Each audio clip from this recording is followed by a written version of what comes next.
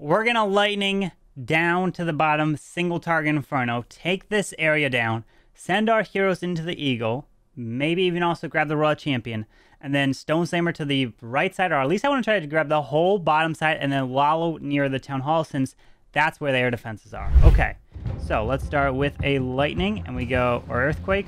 1, 2, 3, boom, boom, boom. Take that down. Queen will help down to the bottom side. We're going to drop the Royal Champ, kind of help this king. Then we'll drop a Stone Slammer down here. There's no air defense.